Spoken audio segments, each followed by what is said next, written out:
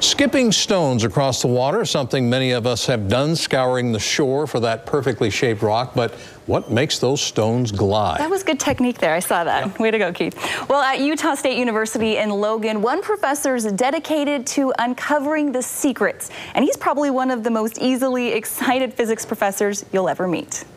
Okay, yeah, so I'm an assistant professor here at Utah State University in the Department of Mechanical and Aerospace Engineering. My name's Tad Truscott, by the way. Tad Truscott. Yeah, that's the bummer. I don't know. The kind of name a superhero would use for a secret identity. Yeah, I don't think I'm as excited/exciting as Tad Truscott. Tad's superpower? Oh, gosh. Science. He gets pretty jazzed about things.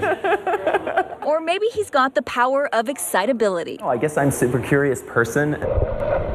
His passion sprung from the sea. I was really interested in sailboats, and I love to sail. I planned on going to school to sort of study how sailboats sail and how to make faster boats. So maybe you can call him Aquaman. It works off pressurized air. He and his grad student slash sidekick, Randy Hurd, worked here in this fortress of solitude called the Splash Lab. They combined their powers and built this. That's awesome, dude. Yes, that's our resident superhero laughing away. This glorified potato cannon helps him study how objects interact with water. It's really fun for me to be able to dive deep into something and explore it. It all started with wondering how stones skip across the water's surface. You can squish it, and then each of the different ones we make has different amounts of elasticity. He learned flexible objects work a lot better than rocks when it comes to skipping. Boom! Awesome. Slow-mo features on his cell phone aside, Tad's discovered the superpower of controlling time. We're basically able to slow time down. Using high-speed cameras, they're able to examine the results in detail. By taking more and more pictures per second, we're able to just play those back at a slower rate and be able to witness what happens.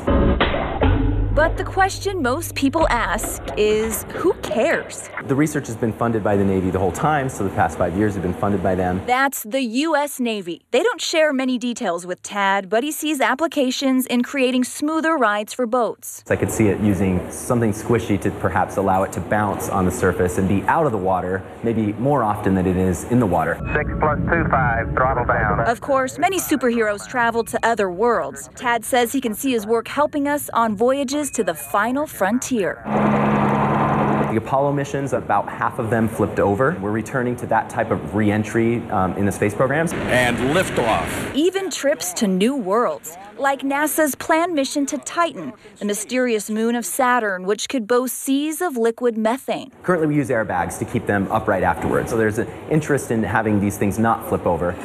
A master of science. There's a nice splash crown that forms. The ability to control time. And I set on outer space. That's super fun. But for now, Tad's focusing on his original superpower, excitability. I love it. Yeah, I have the best job. I'm extremely satisfied with my work. It's always so great to hear when people love their jobs. And thanks to Tad and USU, as well as NASA for some of that video that you saw there. And if the name Tad Truscott is indeed a secret identity, well, it might not be secret for long, because he and his Splash Lab superhero team recently published a paper on their findings and received coverage on websites like Gizmodo and Wired. Good for them. Well, think about the research the next time we throw a rock across a pond. Yeah. I know. I need to learn how to do that better for sure.